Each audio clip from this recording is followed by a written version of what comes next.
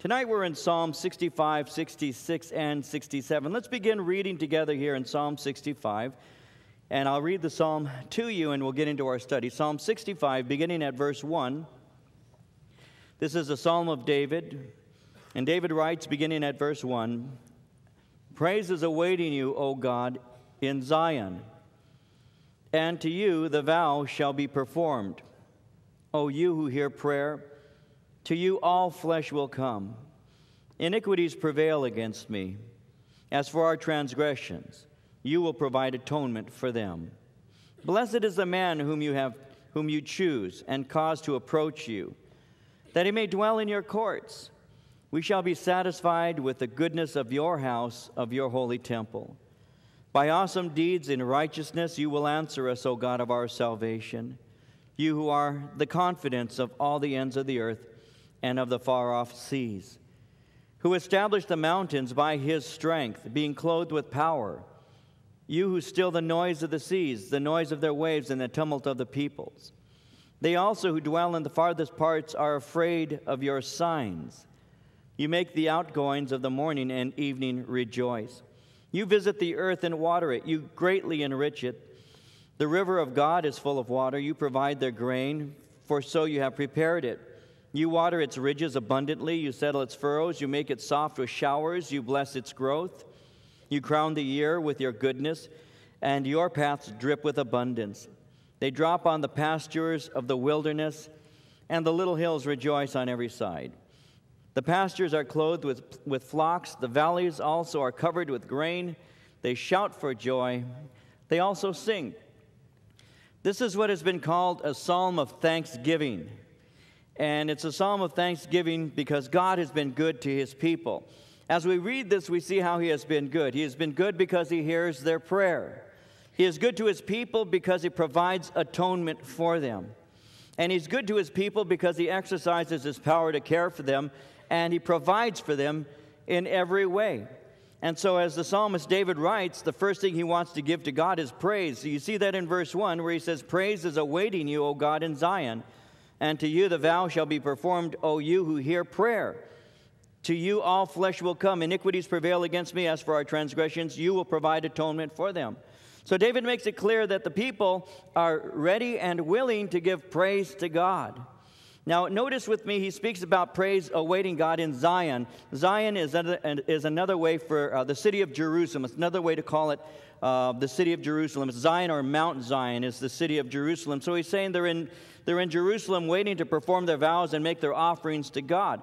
Now, notice with me in verse 1, he says, "To you the vow shall be performed." A vow is something that is voluntary. God in his Old Testament law gave to the nation of Israel offerings that were mandatory, but he also gave to them the privilege of giving to him a vow offering. And so the vow that he's speaking about is something that is voluntary and that is usually given because God has moved on their behalf and they're grateful to him, and therefore they give to him a vow or an offering that is a result of making a vow to God. The Bible tells us in Psalm 50, verse 14, offer to God thanksgiving and pay your vows to the Most High. And so when God delivers us, when God does something on our behalf, very often we will say to him, "God, I am so grateful for what you've done, and I want to do something in return." And so you give to him an offering, and that's what David is speaking about right now. Notice with me that these people are gathering together. He says that praise is awaiting you, O God, in Zion. People are gathering together, and they're gathering together to praise the Lord because God has heard their prayer.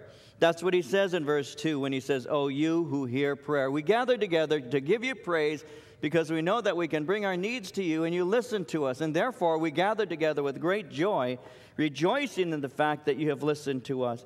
And especially in light of the fact that we have asked you to forgive us of our sins.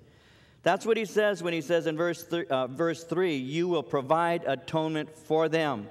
We thank you, God, because you listen to us when we pray.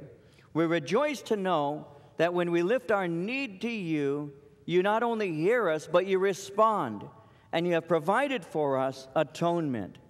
You have caused us to have joy because when we are in sin, our sins weigh heavily upon us. And when our sin weighs heavily upon us, it creates in us a deep sorrow and a deep grief. And that sorrow and that grief comes because we've blown it, because we're in sin. And remember with me always that sin, though it may be pleasant for a season, always results in grief. It always does. It always will. Well, it's true that some sins are pleasant for a moment. Some things that you're doing you may be enjoying even as you're doing those things. But eventually those things do catch up with you. I was thinking about that just today, how as a younger man you could never have convinced me of that. When I was 20, 21 years old, and not even 21, I was already saved, when I was 19, 20 years old, you could never have convinced me that eventually I would be paying for things, I would be suffering through things because I had been enjoying my life, I thought, and I'd been involved in sin. You could never have convinced me that I would regret some of the things that I was doing at that time or that I had done. But after I got saved, I began to realize that indeed I was reaping some of the consequences of the things that I had been doing. And anybody here who's lived a few years knows that eventually your sin does catch up to you. And it does cause you great sorrow in your heart. And it causes you great grief. The Bible tells us in Psalm 40, verses 12 and 13, "Innumerable evils have surrounded me. My iniquities have overtaken me, so that I'm not even able to look up. They are more than the hairs of my head. Therefore my heart fails me. Be pleased, O Lord, to deliver me. O Lord, make haste to help me." Sin causes great pain. Now, ultimately, God's provision for sin came perfectly through the death of Jesus Christ. I want you to notice that he says here in verse 3, "You will provide atonement for them." God does provide atonement. Now, in the Old Testament, there is a system of sacrifices. So the nation of Israel had sacrifices that they would bring to the Lord. They would have blood offerings to God and all. And that would act as a covering of the sin. But the fact is that these offerings had to be repeated. They were not ever sufficient in and of themselves to completely deal with sin. And so in the giving of the sacrifice, there was always a remembrance of the fact that I'll be doing this again. In the New Testament, if you're taking notes, you might want to note Hebrews chapter 10. Verses 4 through 10, in the New Testament, we're told that Jesus Christ is the perfect offering, never to be offered a second time. In Hebrews chapter 10, verses 4 through 10, the writer said, "It is not possible that the blood of bulls and goats could take away sins. Therefore, when Jesus came into the world, he said, 'Sacrifice and offering you did not desire, but a body you have prepared for me. In burnt offerings and sacrifices for sin you have no pleasure.' I said, 'Behold, I have come. In the volume of the book it is written of me, to do your will, O God.' Previously saying, 'Sacrifice and offering, burnt offerings and offerings for sin you did not desire, nor had pleasure in them, which are offered according to the law.' Then he said, 'Behold, I have come to do your will, O God.' He takes away the first, that he may establish the second. By that will we have been sanctified through the offering of the body of Jesus Christ once for all." When Jesus Christ came, and it's very important because I want to point that out in verse 3 here, it says, "You will provide atonement for them." That has a prophetic element to it, in that God ultimately dealt with that by providing atonement through Jesus Christ. Sometimes we wonder why he came. One of the reasons that Jesus came was to be our atoning sacrifice. In his death on the cross and the shedding of his blood, he was able to deal with the question of sin one time for all time. So he never comes again to be put to death a second time. He was put to death that one time for all time. And so atonement has been provided. In the Old Testament, there was always a looking forward to the time that it would be perfectly done through a perfect sacrifice. In the New Testament, we look back at the sacrifice that has already been offered and rejoice over that. So Jesus Christ is the one that he's referring to prophetically. Jesus is the one who provides atonement. Now in verse 4 of Psalm 65 continuing, he says this, "Blessed is the man whom you choose and cause to approach you, that he may dwell in your courts. We shall be satisfied with the goodness of your house, of your holy temple." The fact is, believers are intended by God to enjoy this life and the life to come. And sometimes we think about God who's going to be blessing us in heaven, but we fail to realize that God blesses us right now. God desires to provide blessings in my life on a daily basis. Now, you remember a few years ago when we were in Psalm 1? You want to turn there for just a moment? I want to remind you of something found in Psalm 1, verses 1 through 3. Blessed is the man whom you choose and cause to approach you, that he may dwell in your courts. We shall be satisfied with the goodness of your house, of your holy temple, that he may dwell in your courts. In Psalm 1, verse 1, blessed is the man who walks not in the counsel of the ungodly, nor stands in the path of sinners, nor sits in the seat of the scornful. His delight is in the law of the Lord, and in his law he meditates day and night. He shall be like a tree planted by the rivers of water, that brings forth its fruit in its season, whose leaf also shall not wither. Whatever he does shall prosper. God wants to bless your life. And David is simply saying, I dwell in your house. I'm living in your home, and you provide for me from your own substance. You have for me a desire of blessing. There's a desire that you have that you want to do on my behalf that will be so incredible, I can hardly contain it. The psalmist in Psalm 16:11 says, you show me the path of life. In your presence is fullness of joy. At your right hand are pleasures forevermore. It would be like this. It would be like if you had a very wealthy relative, and say you come from a less than wealthy background and all, and you go to your relative's house for a vacation. As a matter of fact, you go there to live. And you're not used to walking up to a refrigerator that actually has food in it that's good. You're not used to laying your head on a pillow that is down. You're not used to using a shower that has 15 different settings on the shower head. You're not used to any of that. And now you've been invited to live with a relative, a wealthy relative. And it just blows your mind. It just blows your mind because all that's there, he says, is yours. Everything I have belongs to you.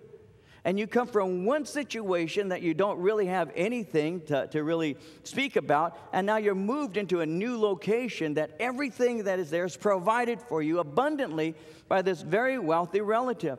When you got saved, God is doing a work in your life where he wants to bless you.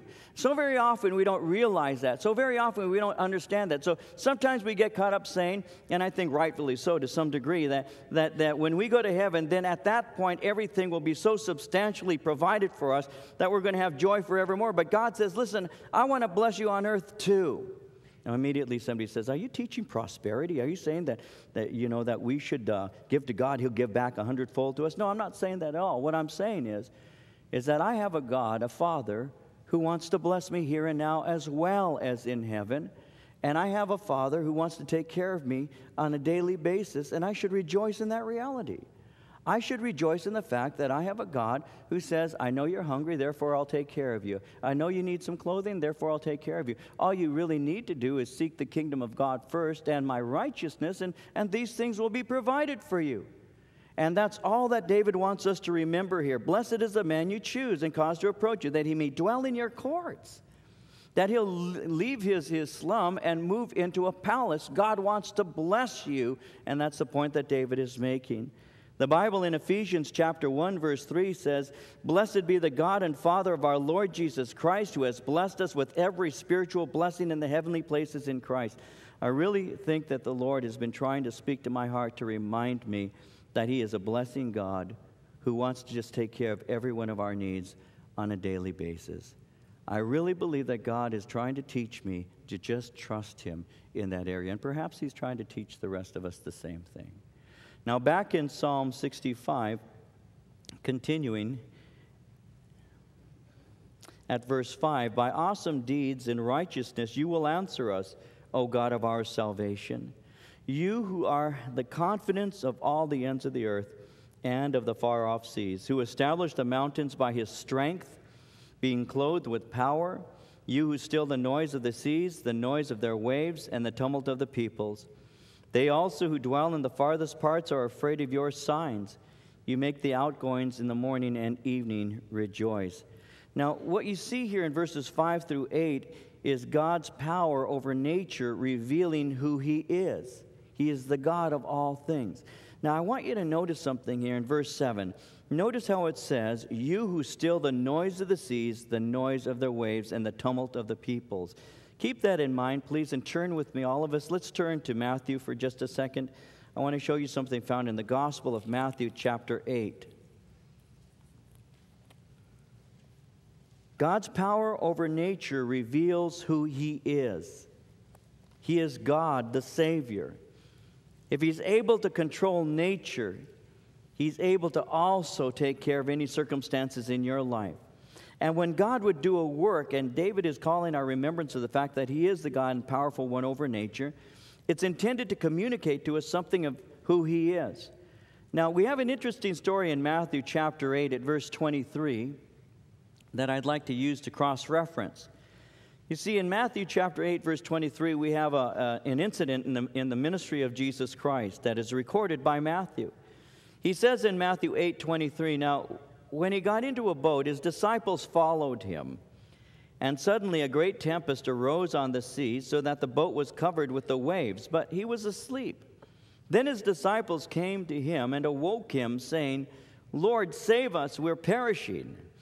But He said to them, 'Why are you fearful, O you of little faith?' Then He arose and rebuked the winds and the sea, and there was a great calm. And the men marveled, saying, 'Who can this be, that even the winds and the sea obey Him?'" In Jesus' command over nature, He's demonstrating that He has the ability, the power to protect and to save them. When the psalmist, back in Psalm 65, is speaking concerning his awesome deeds in righteousness and how God answers us, it's just another way of him saying that His control over nature demonstrates His ability to save you in any circumstance. And when God moves, and David's calling our attention to the fact that He does, when God moves, it's intended for you to know that He is all-powerful. If He's powerful enough to calm the sea, He is powerful enough to calm your heart. Because the storm that the disciples were watching caused fear in their heart. And very often it's easier for God to calm the storm that's outside than it is for Him to calm the storm that is inside. And so God will do the work, and that's what David is pointing to. God will calm nature down to demonstrate to you that He has the ability to control nature because He's the God of nature. And if He's the God of nature who controls the seas and storms and all of that, then He can also bring peace to a heart that is troubled. And David is reminding us that God doesn't do anything just because He wants to do it. He does what He does with purpose. And the purpose is for you to come to understand, for me to come to understand, that God is in control of everything. And God has the ability to calm a storm as well as calm my heart. Now he goes on in verse 9 here in Psalm 65 to say, "You visit the earth and water it. You greatly enrich it. The river of God is full of water. You provide the grain, for so you have prepared it. You water its ridges abundantly. You settle its furrows. You make it soft with showers.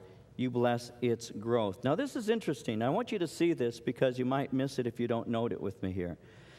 When he speaks about the river of God being full of water, when he speaks concerning the fact that God is providing water for the nation of Israel, it causes us to remember that in the Old Testament, part of God's blessings of the covenant that the nation of Israel has is the promise that He will provide for them water.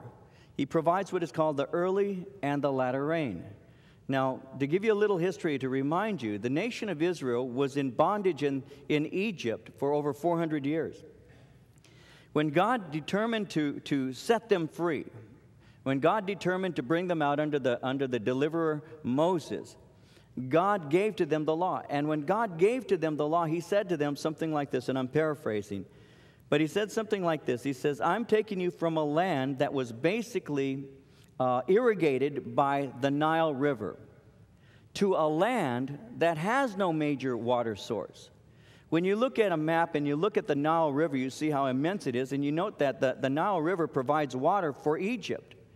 And so it was so important to the nation of Egypt that it was actually regarded as a god.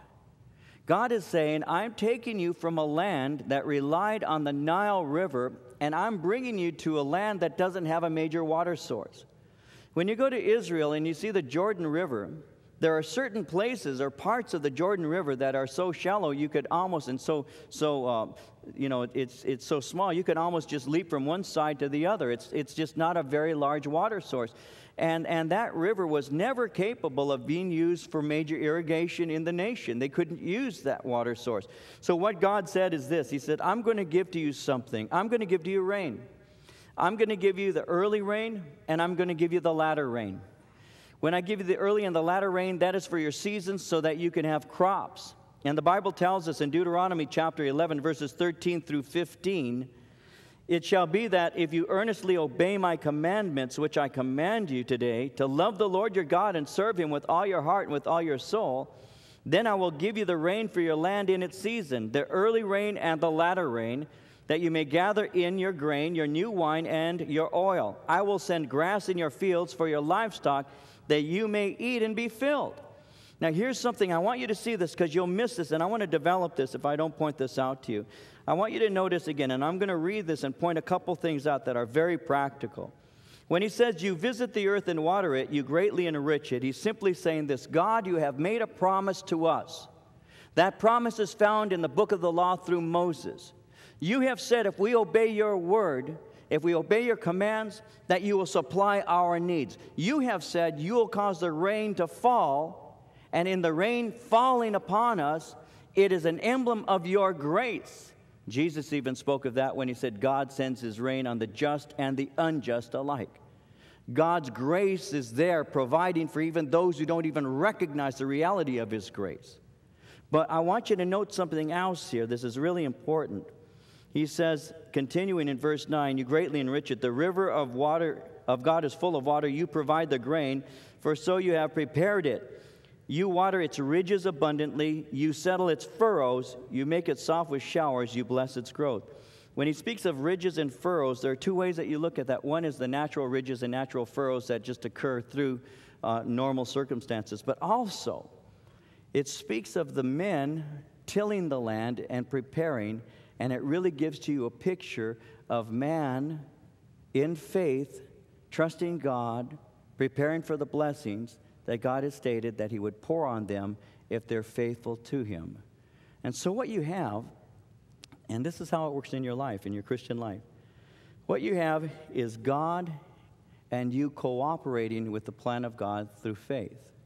God says, I will supply your need, but you rely on God. God says that you can do a work, but he says, but I will do that work through you. So man in faith cooperates with God.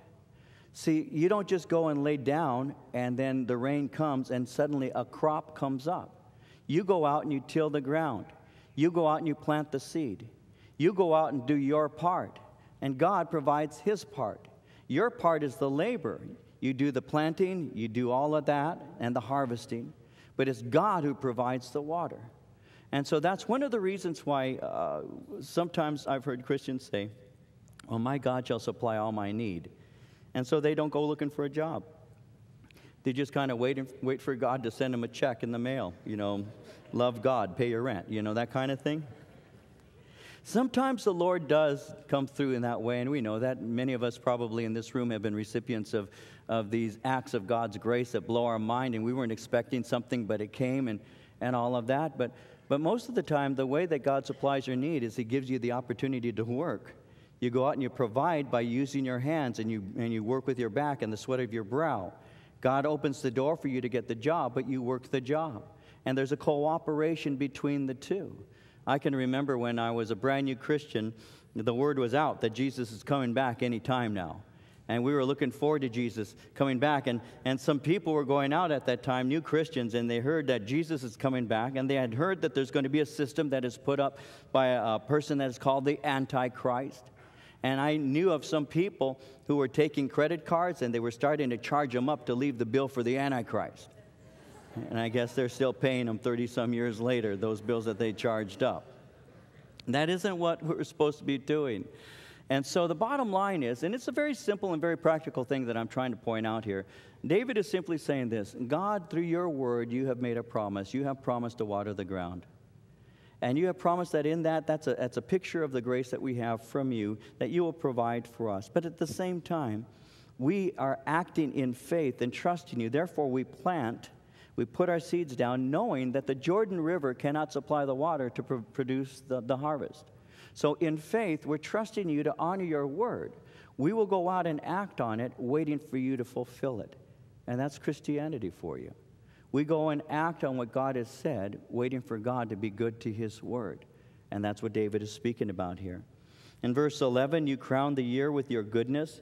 Your paths drip with abundance. They drop on the pastures of the wilderness, and the little hills rejoice on every side. The pastures are clothed with flocks. The valleys also are covered with grain. They shout for joy. They also sing. And so finally, God intends to abundantly bless, and that's the point that he's making. Keep that in mind. One of the scriptures that the Lord gave to me is found in Jeremiah 29, verse 11, where God says, I know the thoughts that I think toward you, saith the Lord, thoughts of peace and not of evil, to give you a future and a hope. I have a desire to bless you, and I know my plans for you. And if you fit within those plans, you will ultimately rejoice. That's what he's saying in verse 13 when he says, the pastures are clothed with flocks. The valleys also are covered with grain. They shout for joy. They also sing. I have a blessed plan for you, and I intend to bless you wonderfully. Psalm 66. This is an unknown psalmist. It's simply a song. Make a joyful shout to God, all the earth. Sing out the honor of his name. Make his praise glorious. Say to God, how awesome are your works. Through the greatness of your power, your enemies shall submit themselves to you. All the earth shall worship you and sing praises to you. They shall sing praises to your name. Selah. Come and see the works of God. He is awesome in his doing toward the sons of men. He turned the sea into dry land. They went through the river on foot. There we will rejoice in him. He rules by his power forever. His eyes observe the nations. Do not let the rebellious exalt themselves. Selah. Oh, bless our God, you peoples, and make the voice of his praise to be heard, who keeps our soul among the living and does not allow our feet to be moved. For you, O God, have proved us. You have refined us as silver is refined. You brought us into the net. You laid affliction on our backs. You've caused men to ride over our heads. We went through fire and through water, but you brought us out to rich fulfillment. I will go into your house with burnt offerings. I will pay you my vows, which my lips have uttered, and my mouth has spoken when I was in trouble. I will offer you burnt sacrifices of fat animals with the sweet aroma of rams. I will offer bulls with goats. Selah. Come and hear, all you who fear God, and I will declare what he has done for my soul. I cried to him with my mouth, and he was extolled with my tongue. If I regard iniquity in my heart, the Lord will not hear. But certainly God has heard me. He has attended to the voice of my prayer. Blessed be God, who has not turned away my prayer, nor his mercy from me. Make a joyful shout to God, all the earth. This is a song of praise, and we're praising God for the great things that he has done. And notice with me, he speaks about a joyful shout. So you're singing loudly because we honor his name when we do so. And you sing praises to God because that is something that is worthy of doing. The psalmist in Psalm 47, verse 1 says, clap your hands, all you people, shout to God with the voice of triumph. When you go to Israel, and you're standing there outside the Western Wall, and if you're facing the Western Wall, it's very famous. Every one of us has seen it on the news if you haven't been there personally. And you're facing the Western Wall there, and you're looking towards it. It's actually divided into two sections. On the right side is where the women are. On the left side is where the men go. And the men go onto that left side there, and they worship the Lord in prayer. And the women go on the right side, and they worship the Lord in prayer. And it's been going on now for 2,000 plus years. Now, when we were there on one occasion, I remember hearing people as they were beginning to make this loud noise. And there were these women who actually were raising their voice very high, and they were making this very shrill sound with their voice. And it almost sounded like when I was a kid growing up watching cowboy movies, and you'd see, you know, the war between the Native Americans and the cowboys and all, and you'd hear the war chants and all of that noise. It sounds very similar to that. And Pastor Chuck was with us, Chuck Smith, and I heard the women making a very loud noise, and I turned to Chuck and I said, Pastor, what's going on? What's happening? How come they're shouting like that? And he says, well, the scripture says shout unto God. And he said, they're making a joyful noise. He said, that's what the Scripture's referring to. And it blew my mind because I'd never really thought about it that way. I was in Los Angeles. I forget the year now. It's the last time the Dodgers won anything. It's like 89. And I went to the first game of the World Series. Somebody in the church had tickets, and they took me to the World Series, the very first game. And I remember sitting there as the Dodgers were playing against Oakland. And I was there that day that Eckersley threw that famous pitch that Kirk Gibson hit out of the park, and I was on the right field line. And when Gibson hit that ball, I still remember seeing it come off of his bat and travel past us and land in the right field seats there. And the entire place erupted like I've never heard anything like that before. The noise was incredibly loud and continued going without cessation for over 20 minutes. It just continued, this incredible cheering of multiple thousands of people. And then we left, and we climbed in the car, and that way it took us 15 minutes to get even to the place where we could drive out of the parking lot. And there were still shouts, and those were shouts of triumph. And I came to realize that if people can be so excited over a home run that Kirk Gibson hits, then maybe it's okay for me to have joy in my heart for what God has done in my life. And that's what David is speaking about.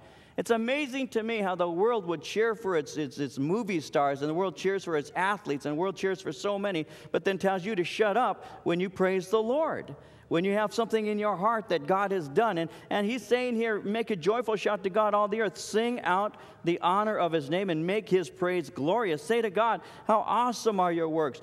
Through the greatness of your power, your enemies shall submit themselves to you. All the earth shall worship you, sing praise to you. They shall sing praises to your name. And so he's saying we ought to have a heart that is glad in the things of the Lord.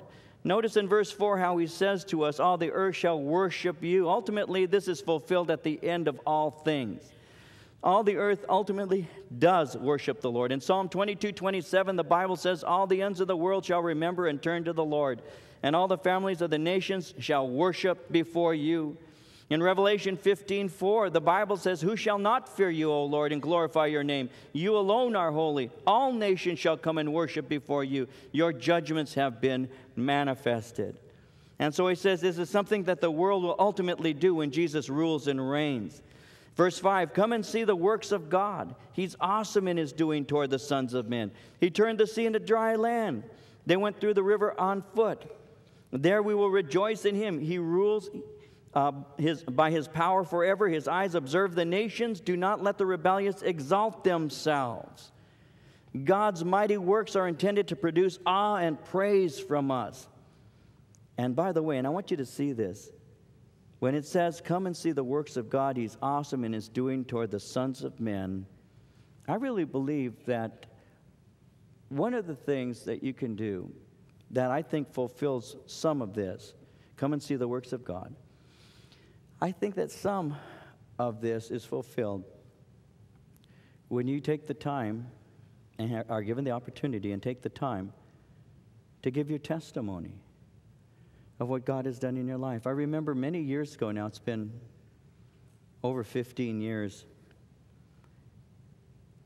we were doing an Easter Sunday service, and we used to rent the Gardner Spring Auditorium in Ontario. And, we'd fill it up a couple times on a Sunday morning for Easter. And somebody in our fellowship approached me and told me that an old high school friend of mine had been invited to Gardner Spring Auditorium for Easter services. And while they were there, and they weren't a Christian, while they were there, I came out to teach. And when I gave the message, at the end of it, my friend from our church asked his friend that he had invited, what did you think? And the guy says, I can't listen to him. And the guy from our church said, why not? And the guy said, because I went to high school with him. I remember what he was like. He could not have changed that much. But the fact is, I had. I had radically been transformed. So much so that I can say along with, and so can you, I can say along with the psalmist, come and see the works of God. He's awesome in his doing toward the sons of men. God changes your life. It's not a religious thing that we have. You're not changed by ritual and religion. You're changed by the power of the Spirit who actually transforms you into a different person. A different person. And that's the truth. That's what God says he'll do. Oh, yes, of course, there are certain things that will always be part of your core personality that aren't going to change. But the essentials of you are transformed, and you become entirely different. And it's not just because you grew up and outgrew your drinking, and you outgrew your violence, and you don't outgrow sin, guys. You refine it. The first time you lied, you got caught. If you didn't get caught, you must have been lying to another kid. Because if you lied to an adult, they saw right through it. I can remember I was about 5 years old, 6 years old at the latest. My brother took me to go play baseball. It was the very first time I can remember playing baseball. And we went to the school down the street from my house. And they pitched the ball to me. They gave me a bat, and they pitched the ball to me. And they said, you're supposed to use this stick here to hit that ball, and then you run to that place there. And they're trying to teach me to play baseball. I was a little boy. I knew nothing about the game. And so I remember swinging at it. I hit the ball. It rolled maybe 12 feet, and I ran to first base. I came home really proud of myself, and I spoke to my mom. Now, you need to know that the school I went to actually butted up to the 5 freeway. And the 5 freeway from home plate was about 450 feet. So I told my mom, I played baseball today. And my mom said, really? I said, yeah. And she said, what did you do? I said, I hit the ball. She said, really? Yes. How'd that happen? He threw it at me, and I swung this stick, and I hit it. She goes, really? Then what? I said, and then it rolled. And then I started telling her exactly what happened. But my mom was so caught up with the story, I said, and then it went in the air. And then it went over their heads. And it landed on the freeway. I remember lying to my mother, telling her that. And it landed on the freeway. And my mother goes, it did? I said, it hit the cars. And she goes, it did? You give me some room and I'll lie. Now, my mom's smiling, and she's thinking how sweet and cute, and he's trying to impress me. But I learned later on how to lie and make you really believe that. You see, your sin, you know, the first time you stole something, if you ever stole, I'm speaking to maybe 1 or 2 of you who stole, the rest of you know people who did. None of you ever took anything from Disneyland, right? I know, none of you never ever known. And you never lied, and you never stole, right? But anyway, the first time I stole, I got caught, but I got pretty good at it later on. I stole bird seed, and we didn't have a bird. I was 5 years old. It was a can, it was yellow, and it had a green parakeet on it, and for some reason, that was just the coolest thing that I had ever seen in my life. And I put it in my pocket. I went home. My mom was doing the wash, and she pulls out this can of bird seed, and she says, David, what is this? And I said, I don't know. I don't know how it got in there. And my mom marched me back to the market. It was called Shoppers Market. Marched me back to the market, and I had to tell the manager that I stole bird seed. But I got pretty good. I got pretty good at stealing after that. You don't outgrow sin. You refine it. You actually get better. And so you have to actually repent from it. When you repent from it, God begins to do a work in your life. And He can magnificently transform you into somebody that is unrecognizable to those who know you best. And you can say, look at what God has done. Come and see the works of God. Look at what God has done in my life. The Bible says, if any man be in Christ, he is a new creation. Old things are passed away. Behold, all things are become new. You become an entirely new person, because Jesus said it's called being born again. You have a brand new life. That's why when somebody says, well, you know, I've been born again, but I'm still, you know, into dope, you know. So you're a born-again Doper, is that? Yeah. Oh, okay. Or I'm still living with my girl. Oh, you're a born-again fornicator. Okay. I'm still running with the gangs. Oh, you're a born-again gangster. I see. Well, it doesn't make any sense, does it? I mean, Jesus said you're born again. That means you're different. And when God gets hold of your life and begins to transform you, you can have a testimony where you can say, come and see what God has done. Come and see. And so God's creation, God's work, the awesome works of God are something to point to. So here he says in verse 6, he turned the sea into dry land. They went through the river on foot. And there we will rejoice in him. He rules by his power forever. His eyes observe the nations. Do not let the rebellious exalt themselves. God does tremendous works, and God shows how wonderful he is through the works that he does. And verse 8, oh, bless our God, you peoples.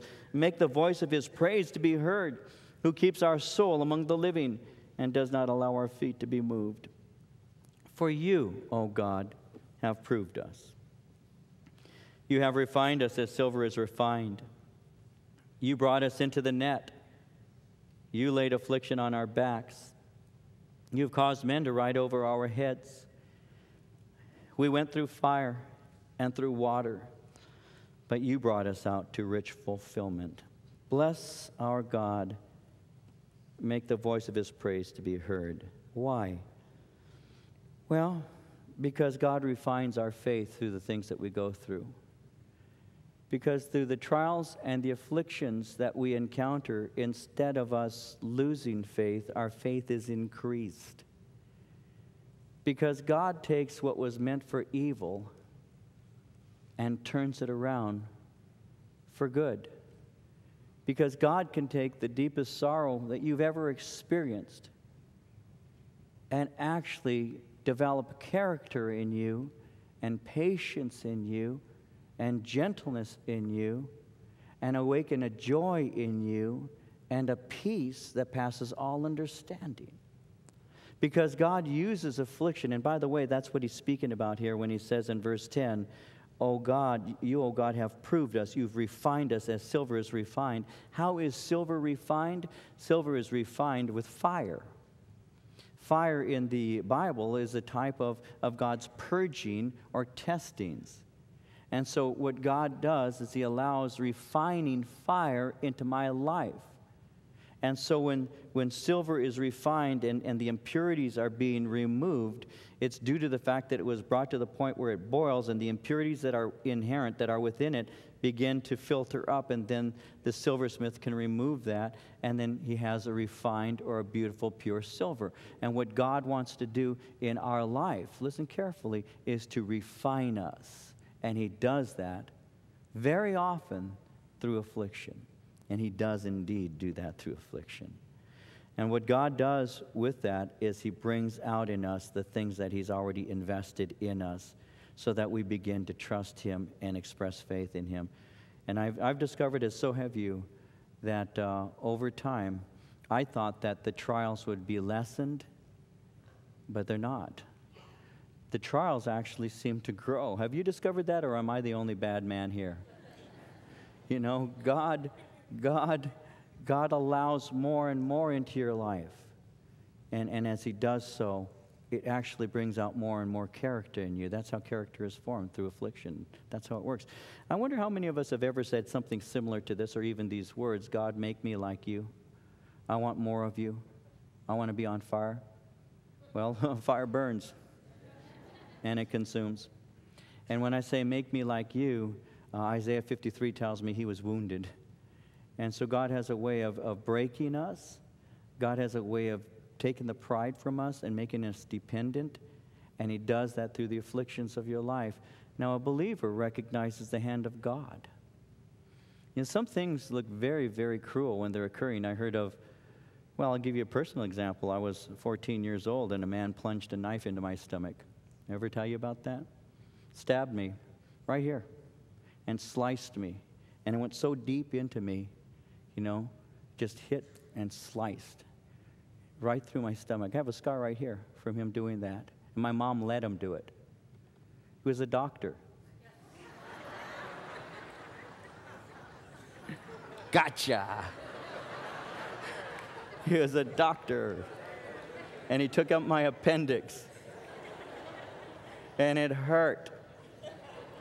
It hurt like crazy. When they gave me the anesthesia and they told me to count from 100 down, the girl said, you know, counting, I was in the 80s, and she said, you're fighting it, you have to just let go. And I remember just going out underneath the anesthesia. But I remember waking up when the doctor said scalpel.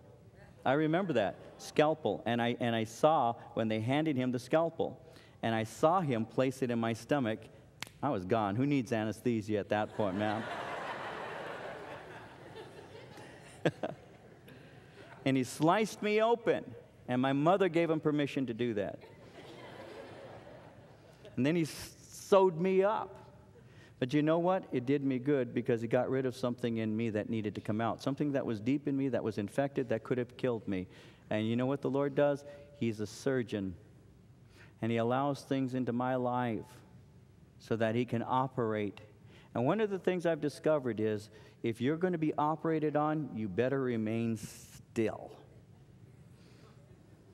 Don't jump up when the guy's got the knife in you. Don't do it. It's a bad idea. You lay as still as possible. If you're out, that's even better. Because if you move when he's operating, it's not going to work. You're not going to be successful. And you know what? When the Holy Spirit is operating in your life, don't be jumping off the operating table and saying, I'll be back later. Allow him to do the work. Allow him to finish the work. And when he begins the work, the Bible says that he continues it and he completes it. And so very often in your life, the things that you think are really hurting you the most are the things that are building you the strongest. Keep that in mind. Keep that in mind. Because I don't want to start enumerating various things in my life, but I can tell you from a Christian perspective and from a personal testimony, I can tell you the things that I was most concerned about in my life that I knew I had no strength to combat are the things that God has used in my life to change me from what I was to what I am now. You know where compassion comes from? Compassion comes from suffering. Do you know that? Part of the way that compassion comes is when you go through something painful. Now you understand what that person's feeling because you've been there. Because you understand. Not that we all have to go through identical things, but when you go through some kind of pain, a loss, you know, and you go through that and it hurts, and then you encounter people who walk up and say, hey, all things work for the good of those who love God, to those who are called according to his purpose. You know, stiff upper lip, we'll see you later. And you're still sitting there just like reeling. And then, you know, and it's usually somebody who's not experienced any loss. They haven't experienced loss. Well, your father went home to be with the Lord. Or, you know, praise God, he's with Jesus. And you say, amen, but it still hurts. It still hurts. Yes, I know, bless the Lord. But my mom, you don't understand. Yeah, you know, where's your faith? Where's your faith? And then you begin to learn. Do you have a friend who walks up and says, you know, it hurts? Yeah. Now, let me give you one example, if you don't mind. When when my father went home, he's not lost. I know where he is. When my father went home, when my daddy went home to be with the Lord, Raul Reese called me up. He's a good friend of mine, as you all know. That's why I tease him. Raul called me at my house, and I answered the phone. You know, my dad had died a couple days before, a day before. Phone rings. You know, I answer the phone. Hello? And it's Raul. And Raul says, hi, David. And I said, Raul, my dad went home to be with the Lord. And Raul goes, I know. And you know what he did?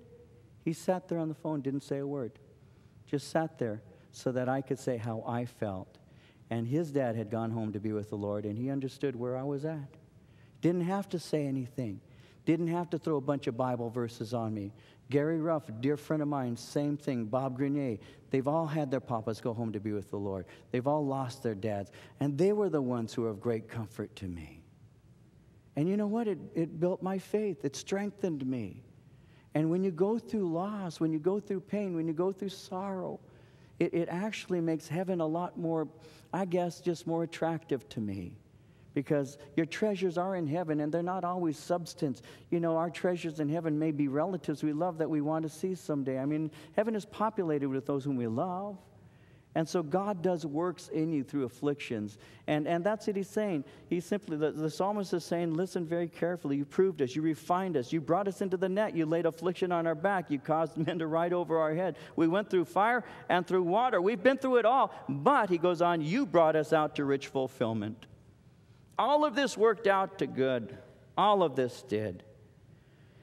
On this platform that I'm standing on right now, some of you already know this, most of you probably do. But before we put carpet on this, we had a day on a Saturday where I invited the church. If you want to come and you want to write a scripture, write your scripture down on the concrete, because on Monday we're going to be putting our carpet down. And so we have hundreds, over 1,000 scriptures, well over 1,000 scriptures up here, right here, that the carpet is over. If we were to peel back the carpet, you would see scripture after scripture after scripture. And right in this area where I stand, I have my scripture. There's no other foundation laid than the man Christ Jesus. I have that. I stand on that every time I teach. Some of you know that, some of you don't. I wrote that right where I stand to remind myself every time I come here that Jesus is my sure foundation. You may not know that, but now you do. Right here. I wrote it right here. But my mom gave me a scripture for my dad and for her. Excuse me. It's Habakkuk 3:17 through 19. I wrote her scripture right next to me. And it says, though the fig tree may not blossom, nor fruit be on the vines, though the labor of the olive may fail, and the fields yield no food, though the flock may be cut off from the field, and there be no herd in the stalls, yet I will rejoice in the Lord. I will joy in the God of my salvation. The Lord God is my strength. He will make my feet like deer's feet. He will make me walk on my high heels. Not high heels, high hills.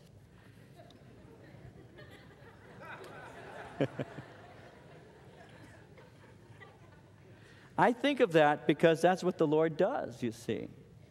He brings us into conflicts to strengthen our ability to take those hills that are before us and to go up them and take them in His name. He gives us strength to do that. And that's what happens in afflictions. Anybody who ever has attempted to get into shape knows that when you first begin to work out and you go home and you might as well just die right then and there. I mean, I don't want to do this ever again. I hate this. I hate this. I remember when I was in the military, they made us run for miles. And I've never been a distance runner. I was a sprinter because it was a short race. You know, distance running, you got to be kidding. But in the military, you have to run everywhere. In the airborne, you run everywhere. That's just the way it is. And so I had to build endurance. And I can tell you, the very first few weeks, I would complain and I was upset and I hated it. But eventually, running stopped being a chore. Running began to be something I loved doing. I enjoyed doing because you get in shape. When you hit the weights and you start firming up and all of that, at first your shoulders, your back, your chest, your stomach, everything is in such pain. But when you keep working out, after a while, it becomes something you just simply enjoy doing. It's even relaxing. Even your body even produces certain chemicals that give you a sense of euphoria. I mean, it's just a great thing. You enjoy it so much. But at first, it doesn't work. But in the breaking down, there's the building up. When you go through affliction, God is actually building you up, and you become strong. And that's why there are some people in your life that you'll say, that is a strong Christian. What made them strong? Well, He just told us. You proved us, you refined us, but you brought us to rich fulfillment. Verse 13, I will go into your house with burnt offerings. I will pay you my vows, which my lips have uttered, and my mouth has spoken when I was in trouble. I will offer you burnt sacrifices of fat animals with a sweet aroma of rams. I'll offer bulls and goats. I'm thankful, he's saying, for your hand being upon me, and I give to you my gifts with great joy. I want you to notice something. The offering that he's referring to, that he says that he'll give to the Lord, is a very costly offering. In verse 15, he speaks of rams, bulls, and goats. Those are costly offerings. You see, the law gave you permission to give turtle doves or doves if you were very poor. These are something that are very costly. The point he's simply making is I will give to you what you deserve. I will give to you the best that I have, not the least. There's an interesting scripture in Malachi in chapter 1, verse 8, where God is upset with the nation of Israel and the way they gave to Him. And He says, when you offer the blind as sacrifice, is it not evil? When you offer the lame and sick, is it not evil? Offer it then to your governor. Would he be pleased with you? Would he accept you favorably, saith the Lord of hosts? You don't give to God that which has no value to you. You give to God that which has value to you. And that's the point that he's making. I offer rams, bulls, and goats. Verse 16, come and hear, all you who fear God. I will declare what he has done for my soul. I cried to him with my mouth, and he was extolled with my tongue. The word extolled means exalted or lifted up. If I regard iniquity in my heart, the Lord will not hear, but certainly God has heard me. He has attended to the voice of my prayer. He says, I want you all to know that at one time I was in trouble, but I want you to also know that I cried out to God, and my God delivered me. Now, part of the reason why I had such confidence is because my heart was pure before God. Verse 18, if I regard iniquity in my heart, the Lord will not hear. My heart was pure before God. Sometimes people will cry out and say, how come God isn't answering this request and all? Well, it may be that the request is made with impure motives. It may be that we're living in a sinful situation and God wants to deal with that sin in order that the channel between him and I is opened up. Sin makes separation. If I regard iniquity in my heart, it's another way of saying if I prefer doing sinful things to having fellowship with God, then I have no relationship with him. Every married couple knows this, or every parent knows this. If there's a problem that you have with a child and that's an unresolved problem, then all you have is conflict and antagonism until somebody apologizes and reconciliation occurs. Then your relationship is restored. But if you've got a problem with your husband or your wife and you go to bed angry and the next morning you wake up and it's still unresolved, you know that it's an unwise thing to put your head on the pillow at night if you're angry because you don't know what she's going to do in the middle of the night. I had a lady in this church, not in this church, a friend, who her husband came home. This is the truth, before they were saved. Her husband came home, and he used to enjoy his wine, and he came home and he was drunk, and she's one of these ladies who had these giant fingernails. I mean, giant fingernails, you know, and they were real. And he came home, and he was drunk, and he plopped down on the bed. This is the truth. And she pulled the sheets back and dug into him with her fingernails, and he didn't get drunk anymore. And that was it. I mean, and you don't want to go to bed mad. I know another girl who planned to sew her husband up in the sheets.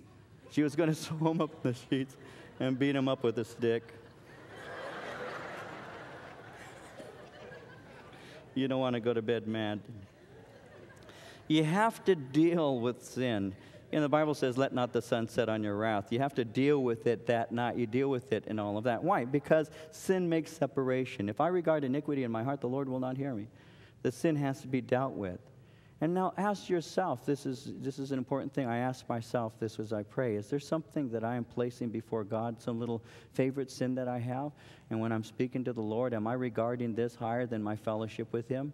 That's something that you need to know. And there are times that you come before the Lord, and the first thing you do in your private time with God is you confess. God, be merciful to me, I'm a sinner. You know I've been angry at so-and-so, and I've been carrying a grudge for so long. Lord, forgive me because I have had these thoughts or these desires. You take it before the Lord because you need to deal with that as you approach God. But David is saying, I haven't been regarding iniquity. Therefore, I know God listens to me. Verse 19, certainly God has heard me. He's attended to the voice of my prayer. The Bible tells us in Proverbs 15:29, the Lord is far from the wicked, but he hears the prayers of the righteous. And finally, he says in verse 20, blessed be God, who has not turned away my prayer, nor his mercy from me.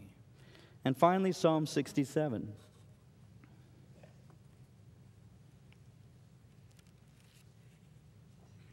This is another psalm that has been written by an unknown author.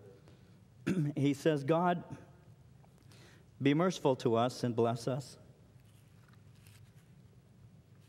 and cause his face to shine upon us, Selah. And that your way may be known on earth, your salvation among all nations. Let the peoples praise you, O God. Let all the peoples praise you. Let the nations be glad and sing for joy. For you shall judge the people righteously and govern the nations on earth, Selah. Let the peoples praise you, O God. Let all the peoples praise you.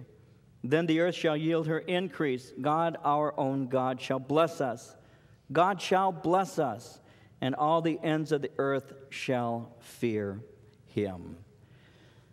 This obviously is a psalm looking for the time when God is going to rule over the earth and everything will be brought under his rule. This occurs naturally when Jesus rules and reigns. All he's asking for, though, and I want you to see this, is for God to be merciful. And he's asking God to bless and to show favor to them. And as God is merciful and as God does bless, the result will be praise. Not just from a few people, the result is going to be praise from the ends of the earth.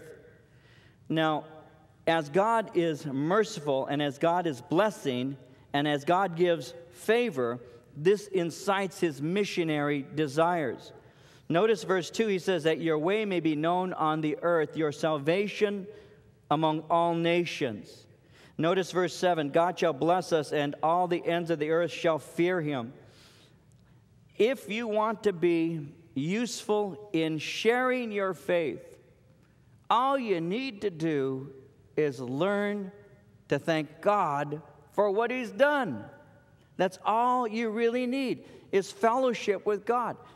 Now, I've been told that in my messages, I've been told that I talk about my family a lot. I didn't know that. Seriously, never really thought about that. Out of the abundance of the heart, the mouth speaks. What is natural for you comes out. You may not even realize to the degree that it's true. But I've had so many people over the years when I go to other states, and I enjoy doing that. I'll go to other states because we have radio ministry. So I'll go to another place, New York or whatever, and as I'm there, it's so good because I get to walk amongst the people at the radio rally, and they don't know who I am. They have no idea. All they know is David Rosales is coming from California, and they come to hear me. But they've never seen me before. And so they have all in their minds this picture of what David Rosales looks like. And they have no clue what I look like, you know. And so they just know that I'm Mexican-American. They know that. So they're expecting something different. So I will walk amongst them, and I enjoy myself. You know, I might talk to people. I'm kind of careful not to talk too much because they'll recognize my voice. And then I'll walk up, and they'll say, you know, let's welcome Pastor David from Calvary Chapel. And I walk up, and the people will look at you like, so that's him. And I normally do this. I've done this so many times. I'll say, all right, do I look like what you thought I would look like? And you'll see them. No, you don't. I say, okay, what you thought I would look like is this, right? You thought that I'd have black hair. You thought that I would have a darker complexion. You thought that I would have brown eyes. You thought that I would probably be a little bit shorter and a little bit bigger, right? And you thought that I was very ugly. And then I'll say, you've got me mixed up with Raul. Yeah. But they always do. They always, because of my last name, they've got this mentality. And I say, what do you expect? You think I was going to come in with a serape and a sombrero and a umbrella, right? That's what you thought. With a spray can, right? And autograph your Bible with that, right? We were all born with spray cans. And just part of what we get when we're born at the hospital. They wrap us up in a serape. They give me a spray can. They give me a wall, and they say, practice.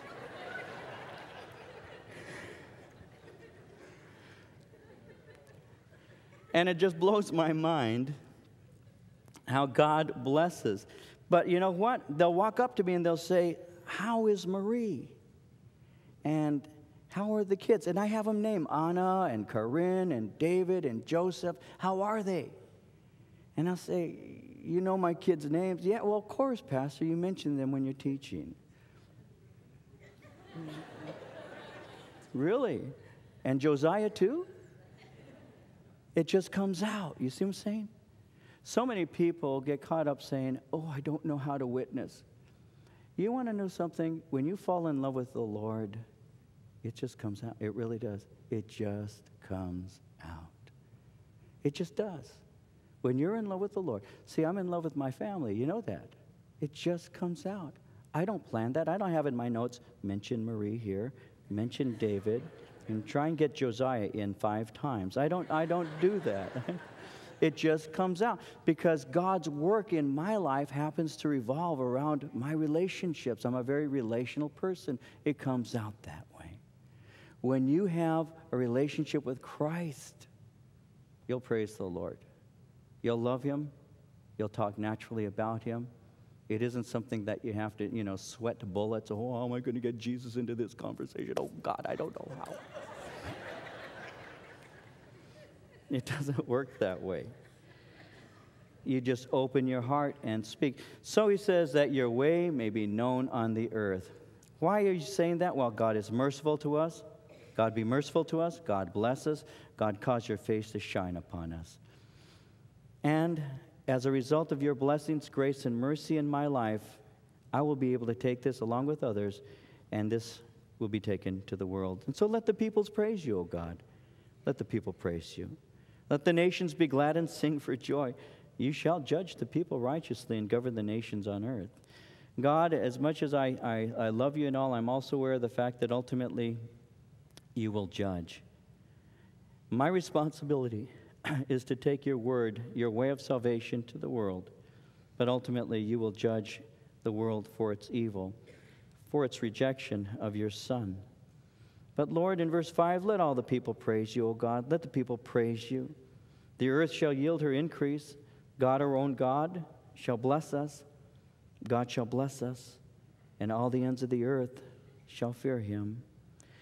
You see, sometimes people talk about missions, and if you ask somebody, what is the heart of missions? They'll say, well, to take the Word of God out to the world so that people might be saved. And indeed, that is part of missions. But you know what the heart of missions is? Very simply, the heart of missions is so that all people might honor, love, and glorify God. That is the heart of missions, that people will love and honor and glorify God. It's not simply the conversion of mankind. It is the praise that goes to God that motivates the missionary. Not just the conversion, thank God for it, of course, but there's a greater cause. The greater purpose is that God might be praised. And God is praised because God has been merciful to us, and God has caused His face to shine upon us. God has given us peace, and God should receive all of our praise. And when God has worked in us like that, then you tell other people, come and see what the Lord has done. Come and see what God can do when you just yield yourself to Him.